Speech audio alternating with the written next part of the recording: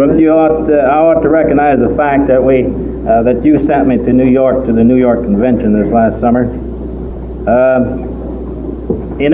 That convention was really an inspiration. There was a lot of good received from that convention, both professionally and socially. And it seems as though that the professional part of it will probably tell you now and then. I referred to one person who they called Brother Moses, the engineer of New York City Planning Commission. Was really a wonderful fellow. I wish I could use the adjectives that he used. Then the social angle of it, I'd like to pass on to you people, especially to you gentlemen. You know, have you had the opportunity to go to a convention and be pulled from 5 different angles and afraid to accommodate one without offending the others?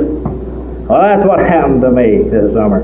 We had 5 ladies there at the convention. And they all had their ideas what to do, what they want to do, and what meetings to attend, and they wanted to make sure I was welcome to go with them to all their meetings. And you know, I had a hard time picking out the meetings that I wanted to go to without offending some of the others. But anyway, we survived, and we did have a good time. We had a wonderful convention up there and a lot of inspiration. And professionally speaking, I hope that more of you people will see fit to join the National Education Association sometime soon. Also up there was another gentleman who, to me, appeared to be sort of an FBI affair.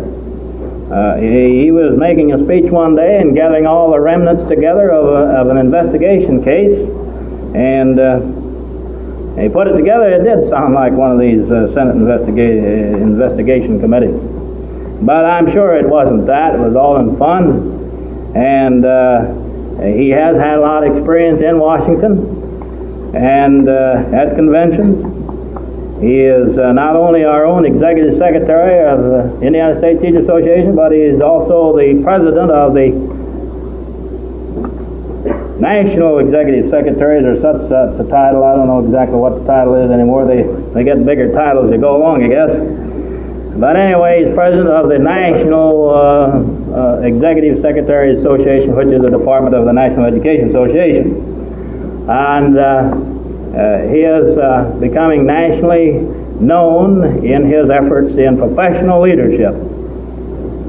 And we are indeed happy to have with us today Mr. Robert Wyatt, who I told some while back that he could talk on anything that he wanted to talk about, and that this is a social hour, and that he should entertain us if he wanted to, or he could give us a lot of good heavy meat or whatever he wanted to do. So I've left the field wide open. I don't know what he's going to talk about, but I do know from a remark or two I heard here a while back that he feels that the problems of our schools are many, and the responsibility of the Indiana State Teachers Association is a grave one in connection with those problems. So at this time, I'm happy to present to you people Mr. Robert Wyatt, our own Executive Secretary. Robert?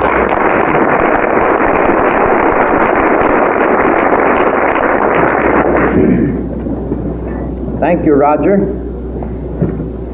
My fellow teachers and your distinguished guests, I am glad to come back to Muncie again. Been only 2 days since I was here, but it's nice to get back anyway. Came over, Mrs. Wyatt and I, 2 days ago, day before yesterday, to deposit a baby boy on Jack Emmons' doorstep. We hope Jack takes good care of him and makes a school teacher out of him. We're trying to do our part to alleviate the teacher shortage. I told him when they left him day before yesterday that practically everybody over here knew who he was by now, and I certainly knew his mother and knew me, and I said, for heaven's sake, be careful now. I know some psychologists would say that I am impinging upon his psychological health or something of the kind by putting such a thing into the poor boy's mind. But I would reply to that by simply saying, you don't know George.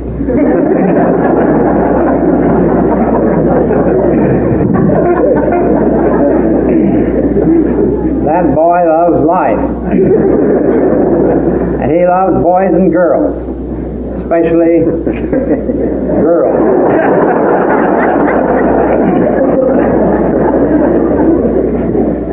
We're happy to have him over here, and I hope he makes it.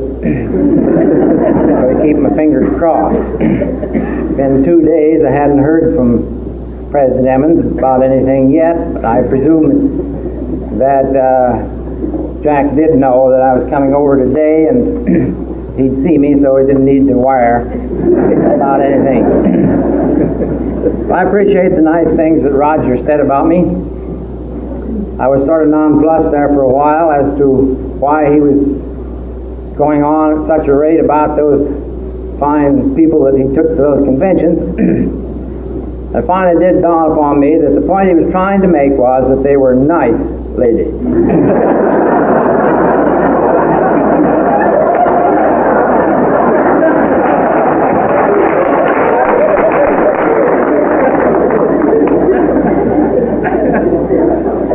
I don't know whether he's had any trouble about it or not. He was trying to head off trouble, he says. Well, you know, Roger and I know more about each other than we tell. You know, Roger Greenewald and I were born and raised only 5 miles apart. Of course, Roger was quite a bit older than I am.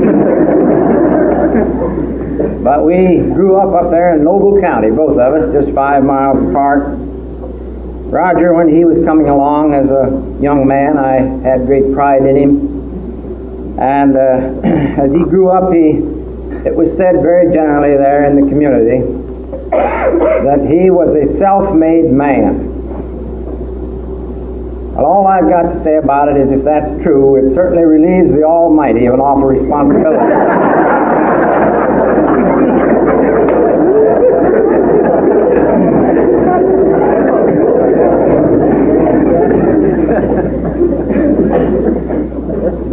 Roger and I are sort of like the preacher that was going through the country, preaching at various places, as long as he could prevent the one place from hearing about the previous place he had preached. And one evening he was warming up to his sermon, and into the back of the church came 2 pretty rough-looking characters that he had met in a previous town. And as he looked at them, he was just in the process of reading the text. And he said he had given the text, and then as he saw these 2 rough characters come in, that I think they had been playing with some little cubes or something in the previous village, he said, well, on second thought, the text today will be changed from the 2nd Matthew, the 6th verse, to the 10th chapter of John, the 14th verse, which reads as follows: Verily, verily, I say unto you, if you see me and know me, lay low and I'll see you later.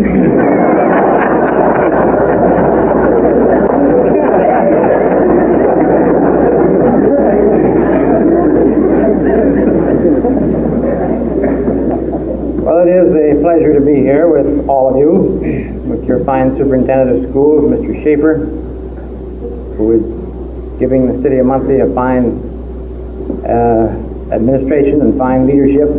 Also with your friends from the lay groups, particularly the people here who aspire to be members of the legislature. I noticed that several of you have been in the legislature before, and I believe several have not been there yet. And I would say to all of you that I wish you good luck in the election. And I can say for Muncie that I've been in every day of the last 9 sessions of the Indiana legislature. I've been there all that time, somewhere, in or out. And I cannot remember of you people in this county sending to us a legislator that was not considered a high-class, intelligent friend of public schools. I feel sure you're going to continue that record. To those of you who are candidates that haven't been there before, those that have been, of course, you understand the ropes. Those that haven't, you'll catch up in the whirligig in a little while. I heard a veteran legislator one time describe the last week of the legislature. He said it reminded him of two men who had visited the tavern too late and went to a hotel where they had a twin-bedded room. And they sort of stumbled around there in the room a little while, finishing up what they had to do. And they turned out the light and both got into the same bed. Well, they lay there for a few minutes and their minds were not working as rapidly as normal. And the one fellow finally said to the other one, say, I thought we were supposed to have this room all to ourselves. And the other fellow said, well, I did too, but there's some fellow in bed with me. Well, first fellow said, well, there's some fellow in bed with me too. And he says, I think we ought to kick him out of here. Well, so let's just count to three and kick him out. So he counted to three and they gave a big kick. The little fellow landed on the floor. And the big fellow says, well, I got rid of the fellow that was in bed with me. And the little fellow says, well, I didn't. He says, the fellow that was in bed with me kicked me out. The big fellow yawned and he says, oh, well, just get in bed with me. Well, there you are.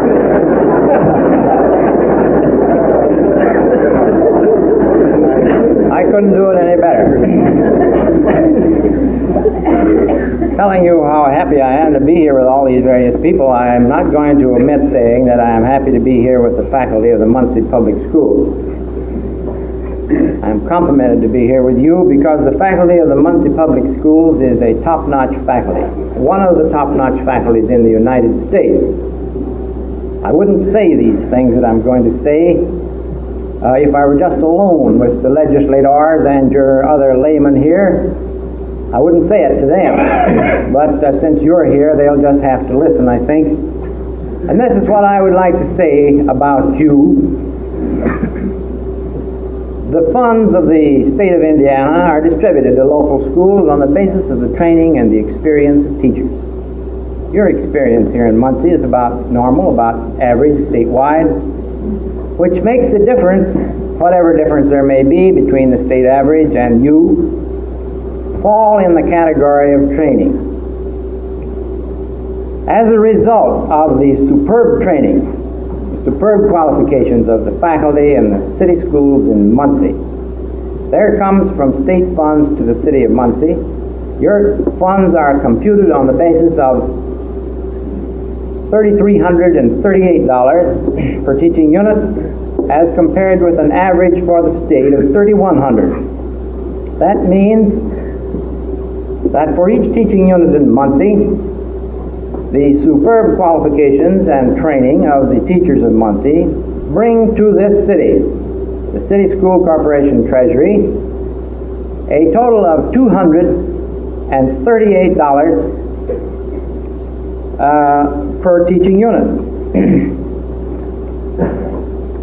I don't very often look at my notes, but I guess I'll look that time and tell you that it is $3,438. In other words, there comes to the city of Muncie $338 per teaching unit because of the training and qualifications of the teachers of Muncie. You have 375 of those classroom units in Muncie, which means that last year a total of $127,000 more came to the city of Muncie than went to the average community in Indiana because of that factor of the training of the teachers of Muncie. When that is interpreted in terms of your tax rate, that means 18 cents on the local property tax rate in the city of Muncie, which comes to Muncie as a result, may I repeat, of the superb training and qualifications of the teachers of Muncie. This problem of training or the education of a teacher is one of the problems that it seems to me is going to confront us as we move along here in the months immediately ahead of us. We have a terrific problem in the field of teacher supply, as you all know. I need not tell you that. You know what happened in the 1940s, the birth rate. You know the enormous upsurge in pupils that are coming to us. Here in this one little cycle of a child's education, a 12-year period, from 1947 to 1959, in that one cycle of 12 years, the schools of Indiana will increase in size by a number of pupils equal to 20 school systems the size of the Fort Wayne public school system. In the last 6 years, we have added pupils equivalent to 9 additional public school systems the size of Fort Wayne school system. And in the next 5 years, we will add another 11 public school systems the size of the city of Fort Wayne's public school system. That, I believe, is just about the biggest development in education in the history of the world. Nothing has ever struck a public school system like that. As a result of that fact, there is pressure on this question of the qualifications of teachers. And I have had a strong conviction for many years that one of the basic fundamental problems in the supply of teachers, supply of adequate teachers, is this factor that might be expressed thus: is the career of teaching going to amount to something sometime? And I believe we're on the way. I believe we've made great strides. We have had 6 or 7 laws in the 1940s and the early 50s, all of which have emphasized the importance of well-prepared teachers. As a result, I believe that the young people in Indiana, the young men and young women in Indiana's high schools, I believe that those people are changing their attitude about the profession of teaching. I know they're changing their attitude. I noticed the enrollment in the 1945-46 year in our 2 teachers' colleges was between 3,500 and 3,600 enrollees. This year, Dr. Emmons tells me that he believes that the enrollment in Ball State alone will almost approximate that figure that we had in both of them only 9 years ago. I believe that the answer is not that teachers are getting rich, but that there is a faith on the part of these young people that the quality of the people in the profession is rising and that the profession itself has hope for a future. And I think it would be one of the greatest tragedies that could strike the public schools or the teaching profession if this 10 or 12 year campaign of progress in the direction of making teaching a true profession, one that all of its members will be happy and proud to be members of. If there is any halting or retrogression in that important movement, that it will be a calamity to the public schools. I noticed the other day that the United States Chamber of Commerce had made a very significant contribution to consideration of this question. in the publication of a book several months ago, which I'm sure some of you may have seen. Mr. Schaefer tells me that he has a copy of it, and it is a remarkable compilation of facts which are played with great effect upon this title, Education and Investment in People, in which the whole theme of the book, which the United States Chamber has published, the whole objective of the book is to show, and it does show conclusively, that education is a good investment from the standpoint of the investor, the taxpayer, and the public.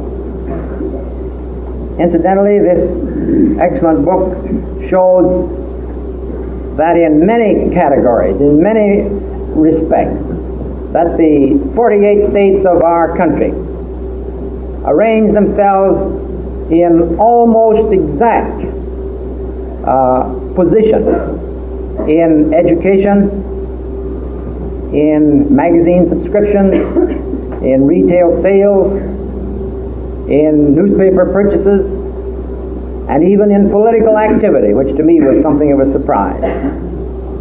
That education itself is the constant around which these important economic and social activities are actually arranging themselves, which is, in my opinion, a most conclusive proof that education is an investment in people. I was interested in the comments here in this book as to the influence of education upon the income of people. And the book shows that the people in the United States who are earning the larger incomes are, for the most part, persons with a more advanced education. Of those in the $10,000 a year class and above, the average of education is 1.5 years of college. Of those in the 4,000 class, and I shall not read other categories, and those of the 4,000 to 5,000 class, where I hope the teachers of Muncie are, as a median, and I believe they are, in that class, the average of education throughout the country is 10.5 years of education.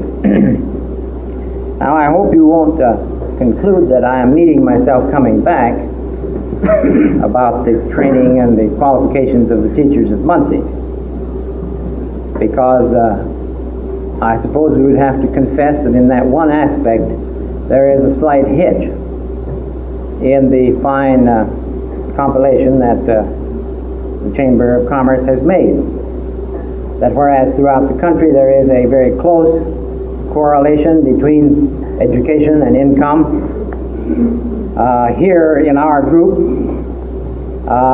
we find the rather anomalous situation that in Muncie, with a corps of 430 teachers, of which 230 have 5 or more years of training, of college education, we find that the average of the country for that salary bracket is 10.5 years of total education. I remember what Roger said about 2 o'clock, and I don't want to belabor the question of training or of salaries. Sometimes the fellow gets to talking about something like that that affects himself or his own group. He falls into the class of the boy who went to a library to get a book, and the librarian talked him into taking a book on penguins. You may have heard this story, but I haven't heard it for quite a while. So I'll go ahead and tell it anyway.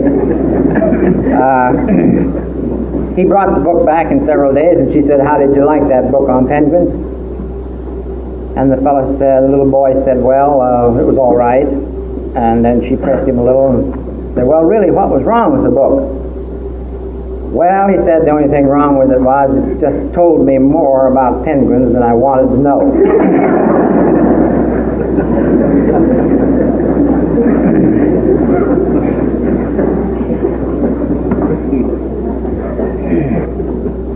But we do have a great many problems in education.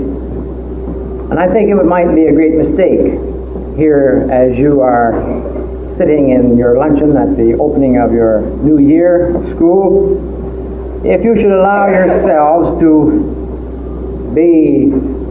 absorb more about some of these problems than you want to know.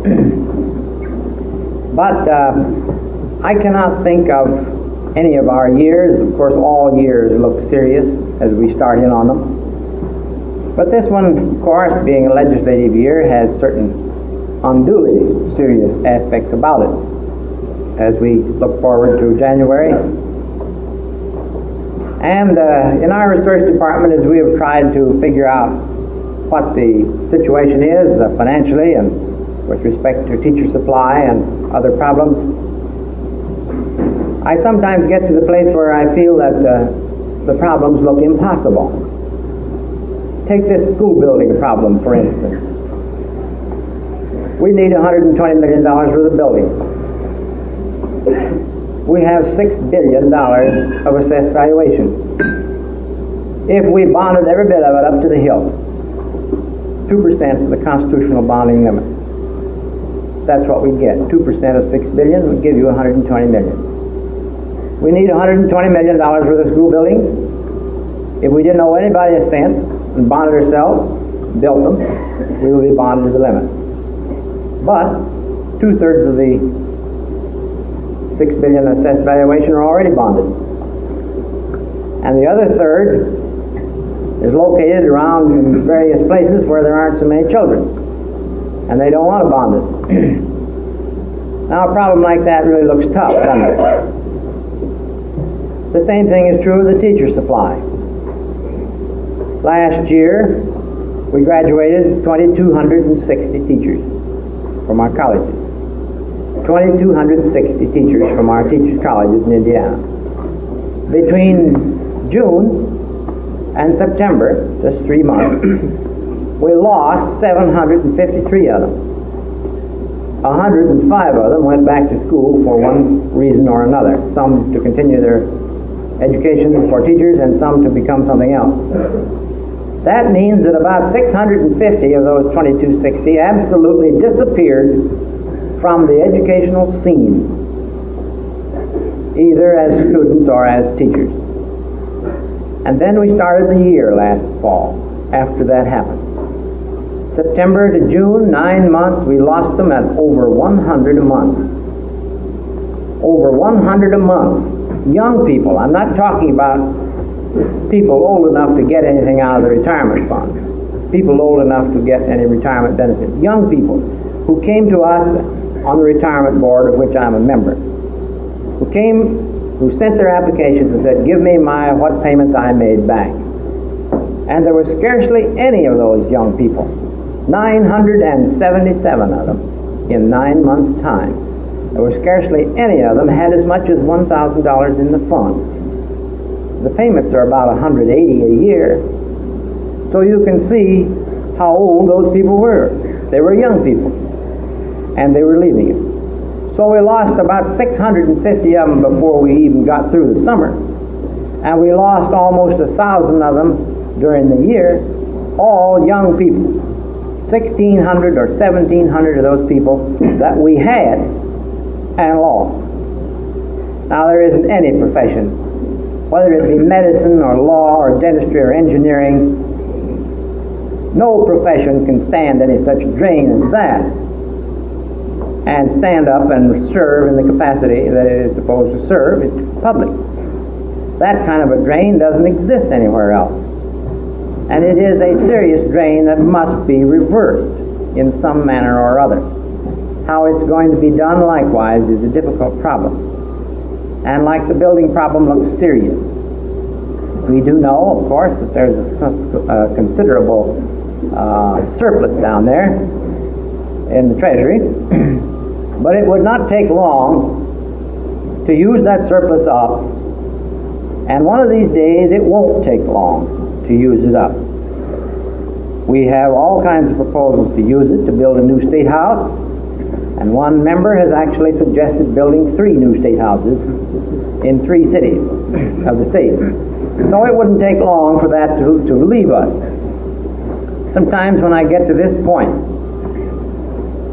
and I think of these problems, and how tough they seem, even the problems themselves, to say nothing about the attitudes of some who do not seem to want to solve the problem, I get the feeling like the case of the fellow that I told you about one time, who lived on one side of a graveyard and worked on the other. And as he was going home one night, he fell into a grave that had been dug. It was very dark. He tried to jump out and he couldn't. He yelled and screamed and whistled. Finally he thought, well, I'll just sit here till morning. Pretty soon, a little after midnight, a fellow came along who had visited the tavern a while, and he stumbled into the grave too. He jumped up and tried to get out, and he screamed and yelled and whistled. The first fellow was rather amused, sitting down there in the corner of the grave, and he got up in the darkness. He reached over and tapped the fellow on the shoulder. He said, "There's no use yelling. You can't get out of here." But he did.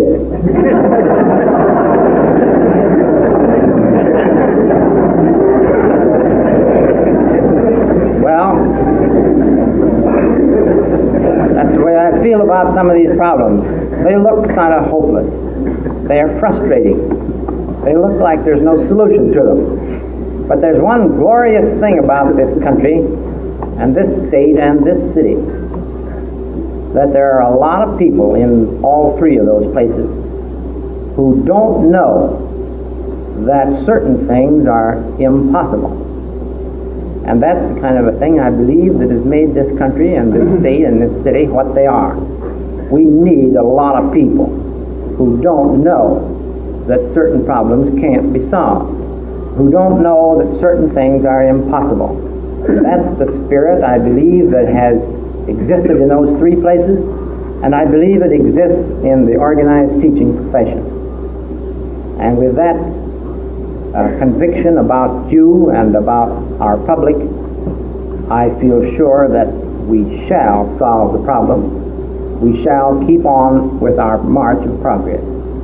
Thank you very much for inviting me.